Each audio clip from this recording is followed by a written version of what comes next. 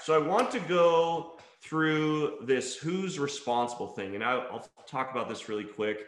I like taking pictures for my week. We were at a convention on Friday, and this is a picture with myself and Catherine with her name was, or I should say is Monroe Nielsen. And we got the privilege to meet and talk with her a little bit. I don't know if you recognize the name or recognize the face, but she was the original Catwoman and the original Bewitched actress.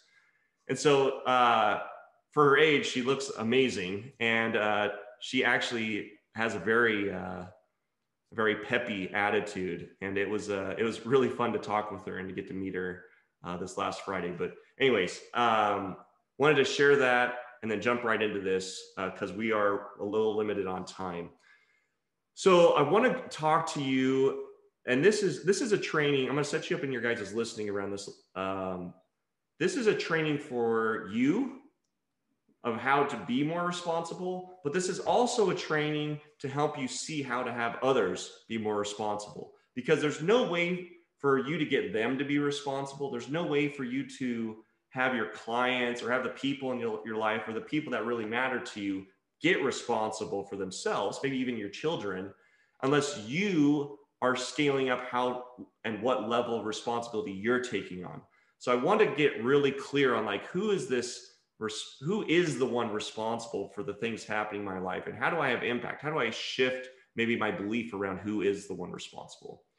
So we're going to talk a lot about in this training about the idea of success, like what it means to have success and what it means to have failure.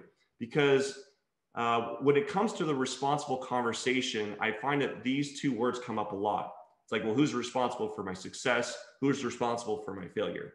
So when it comes to success and failure, it may not be easy to see what lies beneath all this, like what lies beneath the belief that may not be working for you.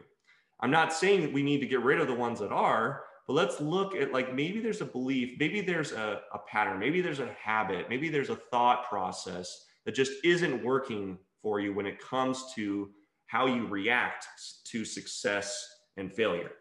And before I start, I want to express that nothing I'm about to say is right or wrong.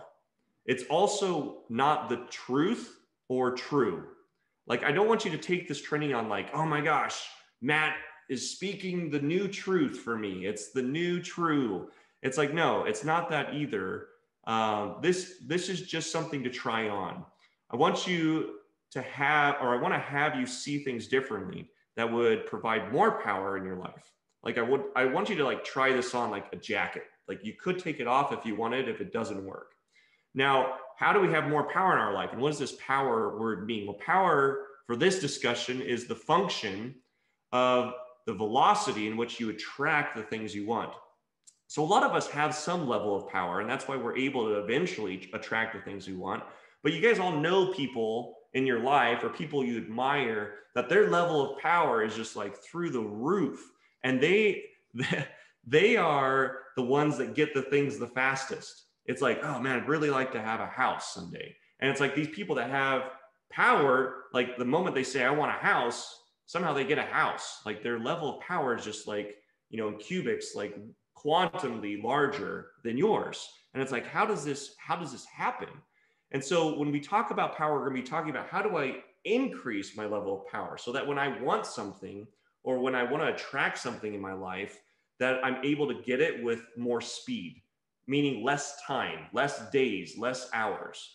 And I don't know about you, but I'm always looking at this. Like I have a certain level of power. Does that mean like I'm done? It's like, oh, Matt, you know, he's this powerful guy. He's complete. It's like, no way. Like there's always a increase in power that you can have in your life, which would just be the velocity, the speed at which you attract the things that you want. So when you hear this word, that's the way we're talking about power. We're not talking about power like the guy wearing the crown sitting, you know, in the big chair telling everyone what to do. That's not the kind of power we're talking about.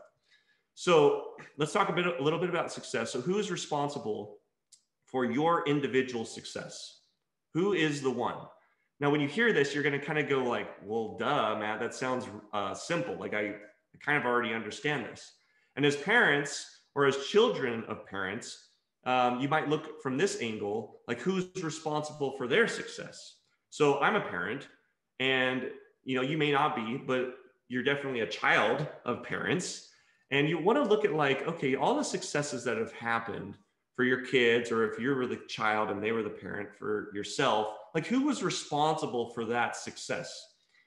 You might find that it's common, or it's a common belief, that the big people in our life were the ones responsible for our success. Like this is a very common theme. And you'll see like parents being all proud about their kids doing something, like somehow they were the ones fully responsible.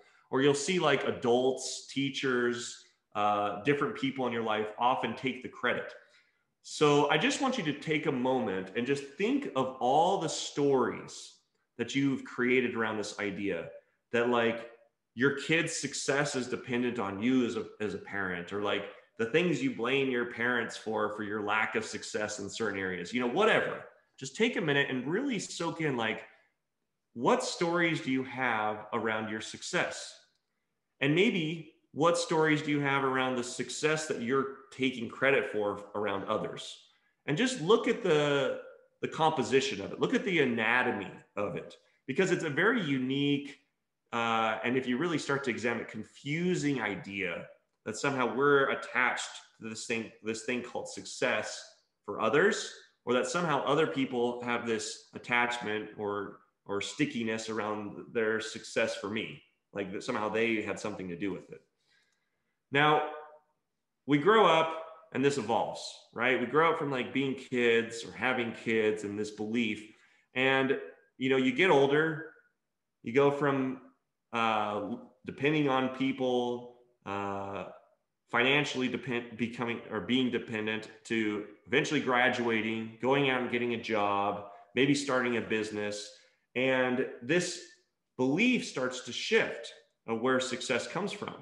And many of us mutate this already existing crazy belief from, oh, it was my parents' fault, it was the big people's fault, to it's my peers' fault.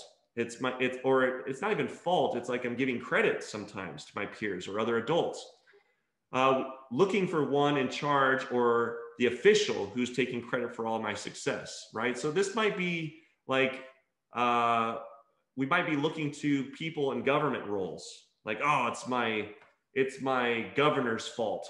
That's a common one we're hearing now. It's the president's fault, right? Or the country's doing great, things are doing great. Well, it's thank goodness for the president, thank goodness for our governor, right? It's like have something like they get all the credit. Or maybe it's like a boss, like maybe you're an employee, or maybe like you have some dependency or some partnership where there's kind of a hierarchy in authority, and it's like, oh, well, that's where the success tiers are. Or maybe it's someone that's just leading a group, some organization. Or maybe you are the boss, or you are politically involved, or you are the one in charge of some group, and you're taking the credit for yourself. Like you're the one taking it on. And it kind of occurs easy that way because you're the one on top, right? It seems like even natural, like, oh, well, this is how it's supposed to happen. So I just want you to like soak all this in. Like this is all I'm doing is we're just looking at the reality around this thing called success and who's responsible for it. So now I want you to look simply at how life occurs for you when you believe others, this one first, others are in charge of your success. They are the ones responsible and get the credit. Just look at that one for a second. It's pretty easy to see that this doesn't feel good.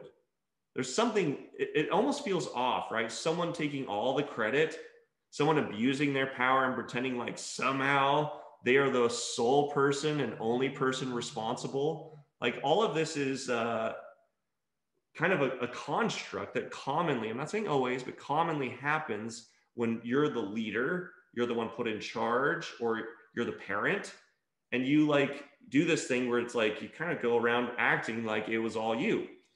And it's clear to see, like when you examine this, it's very clear to see like this doesn't work.